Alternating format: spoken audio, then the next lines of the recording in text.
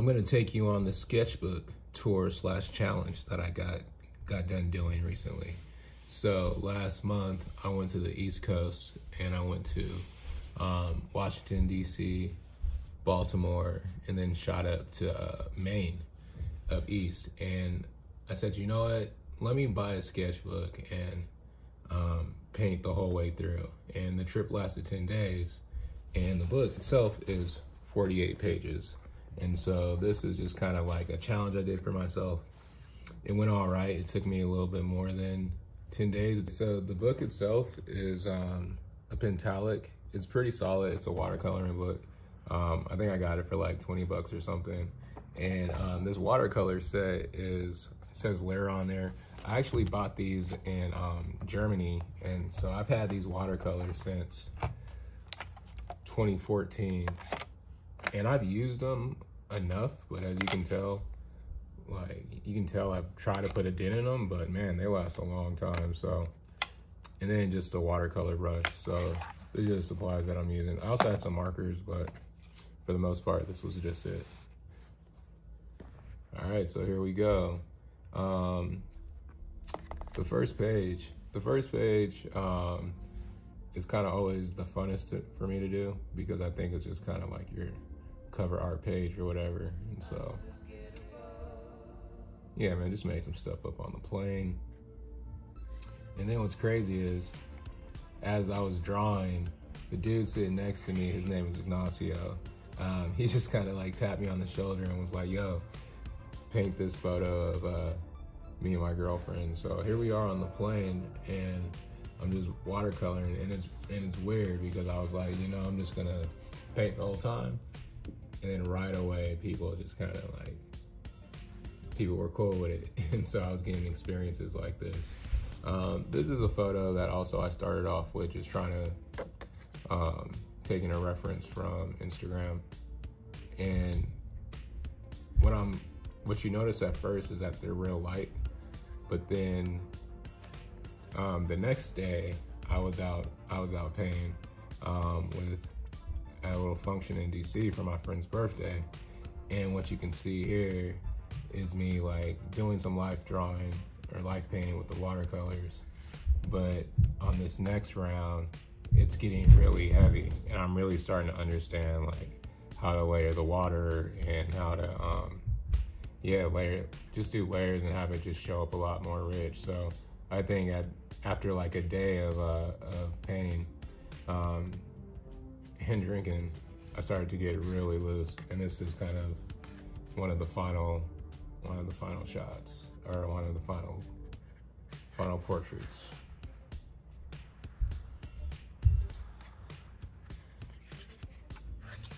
Yeah, so this is me going with the abstract and just kind of like playing with it, and then coming back over with some line work.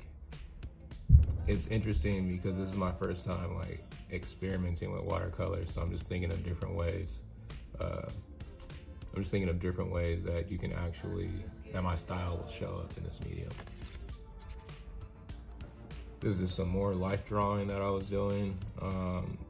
These illustrations don't really look like the people that were inspired I was basing these off of, but once again, just working with a lot of texture, or a lot of layers rather, seeing it show up over here, or then even how it suggests different things. I think it works well for definitely like textures and hair and stuff like that. This is some more life drawing, Instagram reference.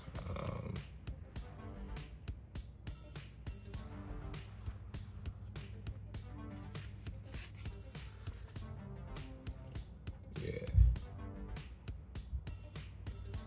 Just another one. I think so much of this is me just trying to fill up the page, you know, but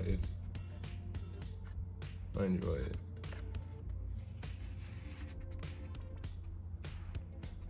This is a life drawing of one of my cousins, but they're twins, so I don't know which one.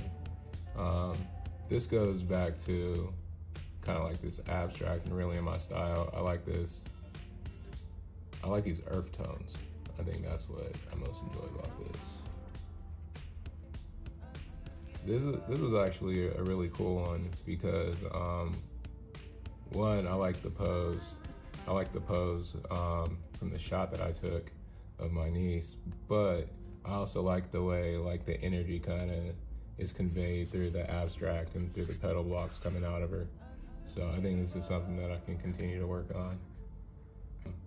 So when I went to Maine, what I ended up doing was just hanging out with my friends and just painting around their place.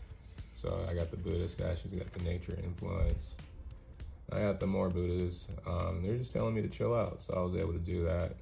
I really enjoy the way that the colors are like how they're just so vibrant without the black ink or without the heavy black lines.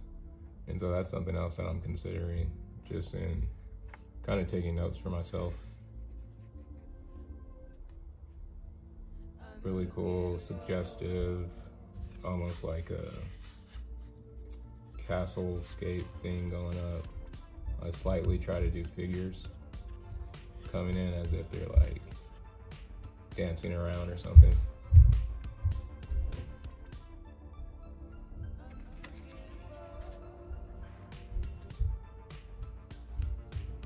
Yeah, this is just portrait with the abstract flowing out the back. Once again, I think I'm just more or less trying to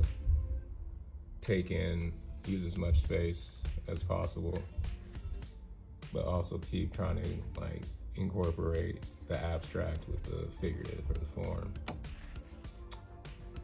I don't really know, well, I know how I kind of got to this style, but I think it's interesting that a lot of people have pointed out that it reminds them of an amusement park or like a roller coaster, but this reminds me of like The Sims or like those games in the 90s where there's like compartment houses and stuff like that.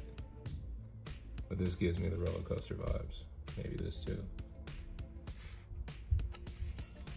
Well, this is something I could go finish, but it more or less just reminds me of what actually happened, which was we ended up out on the beach and I said I was gonna paint, but I think most of them just ended up painting in the sand and I ended up chilling. So nevertheless, it was an attempt that we're just gonna leave at that.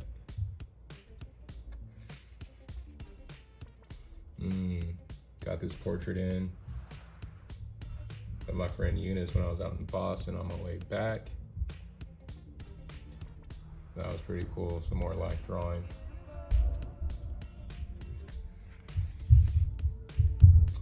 And this was the start of kind of, I guess I'm into page 36, but this is the start of kind of filling out the rest of the page, working from the references and getting some like cool shots and stuff from the trip. Such a crazy story about how this, they rescued a bird. My friends rescued a bird and now the bird comes back and hangs out with them. Wild. Some loose illustration. I like this fish right here. Oh, and this is taken from my time in Baltimore where I was at my friend's church and just kind of seeing the historic spirit that was out there. This is the homie Greg. This is pretty tight. I like how I have all this space that I know I'm gonna go back and work in, but yeah, just I thought it was a good photo that I really enjoyed, so I want to paint it.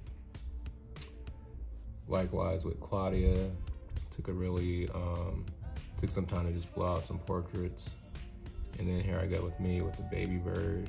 I really like how I did the hair. I think this is probably the part that I enjoyed the most about this piece. Another reference photo. And then my homie Craig with their daughter Molly, my niece Molly. So I really enjoyed taking that photo too. So that was solid to like bring it back out here. This is probably my favorite page in the book actually, because of this wallpaper effect. Like a lot more of this coming. but I think it's just a kind of a different dynamic. Reminds me of one of my like favorite logo books. Yeah. Okay, and then this is how we finished it up. So, page 48, we did it, you know. See what we have back here. Oh, once again, aqua. So, yeah, this is a really great watercolor book by Pentalic. Suggest you do it, but that's about it. So thanks a lot.